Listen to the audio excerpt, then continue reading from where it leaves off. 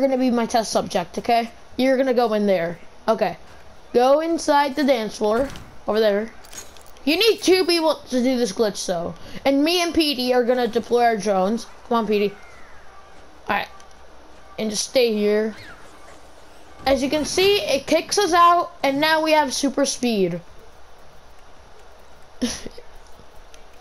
I'm fast as frick, boy! You have no idea how fast I really am. And you need 2 people to do this glitch. And you can have 2 or more people. Oh yeah, you can't do it with the cactus, remember? We don't have a dance floor of obedience on the...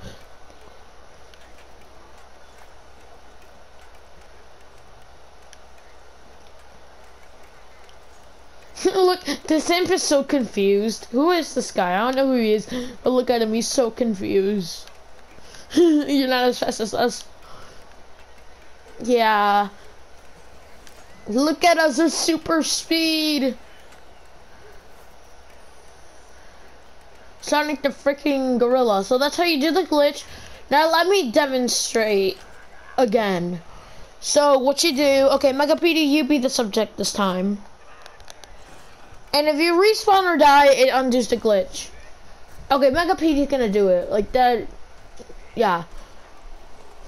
And you don't need 3 people. It's just that we like to do it with 3 people because, like, why the frick not? Ignore the phone, everybody. Now, if we stay in the glitch and do it again, see, it works 100% of the time unless you do something wrong. Now, if the friend inside deploys their drone, it cancels out the timer, and they will have to do it again. And that's it, everybody. That's how you do the glitch. It's not broken unless you use it as an advantage in Giddy Park, but I don't think you'll get banned for it.